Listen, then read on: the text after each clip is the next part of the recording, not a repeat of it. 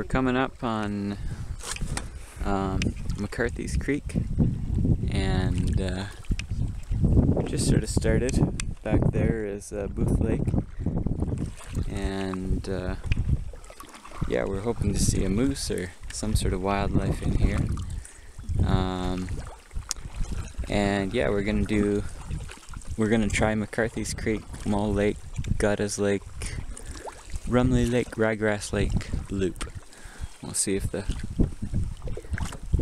we can do the portaging. Yeah, in the rain. It's just sort of misty rain right now, but it might be.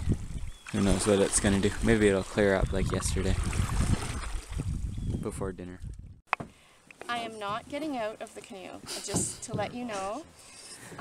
The bends here are not even the length of the canoe, so this is very narrow, very tricky here between Booth Lake and whatever lake this is that we're coming up to. Paul's looking at the map right now. Mole Lake. Mole. Yeah, we're getting really close. So I am not going to be a mole. Getting really close to this, the end here. So I think, yeah, it looks like we're gonna have to walk this canoe up. Yeah, yeah. So who's the really willing victim? Who's getting out? Well, I'll get out. I got water shoes. Okay. Here I am walking out of the boat. I just wanted to clarify that I did. 10 seconds after the last video wrapped, Paula just got out. And we're just walking up the swamp. And it looks like not too much further, so that's it for now. Wonderful time here in Algonquin Park with Paul. Paul's a little crazy, but yeah, this is our nice easy portage.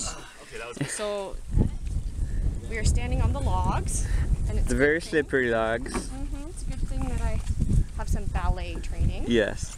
Because you really need it. Some of these logs disappear as you stand on them. Yes. It's like a video game, someone said. Yeah. So now what? Now you guys have to go around. Yeah, now you have to push it all the way to this log, and then walk around here, 3 slippery logs.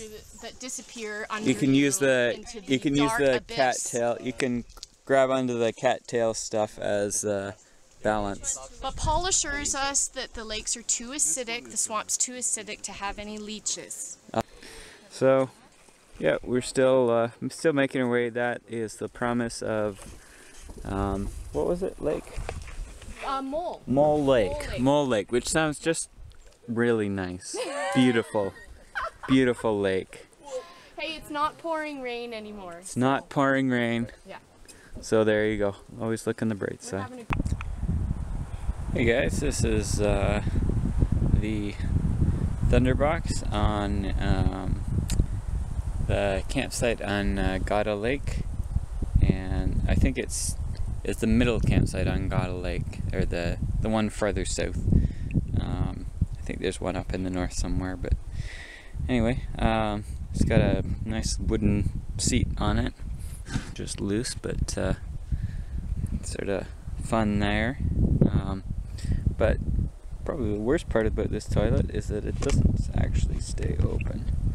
So we're doing a little campsite tour just to show people the cool campsite here on Gada Lake. Cedar toilet seat from Home Depot. Yes. Yeah. I think someone must have packed that in and then decided, I don't want to carry it out. And I like the little ribbon. Cool. It's not a yellow ribbon wound around the tree, but it's right. It's kind of nice. And a little table here made of grills. and we're halfway. Yeah, halfway around our loop. We didn't end up making another video today, but we went on a nice day trip. Took maybe 5 hours total there and back, sort of around the loop, Mole Lake,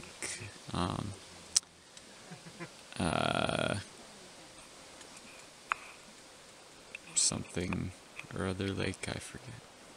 Anyway, yeah, lots of paddling on the way there through some marsh and liftovers and that, and then on the way back was mainly small legs and long portages. But that was not too bad because we just had the canoes and one pack, and yeah, and this afternoon well, yeah, we just had I had a little nap, and some others just hung out a bit, and we had dinner, and just been talking for a while. It's about almost 10 o'clock here. Anyway, yeah, I guess that's today. The hammock works out pretty well, I think. I don't know. I'm not super definitely going with a hammock every time now or anything, but it's fairly comfortable, I guess. Be nice to roll over on my stomach, but no doing that. And no side sleeping unless you're really scrunched up into a fetal position. Anyway, yeah, that's it for now.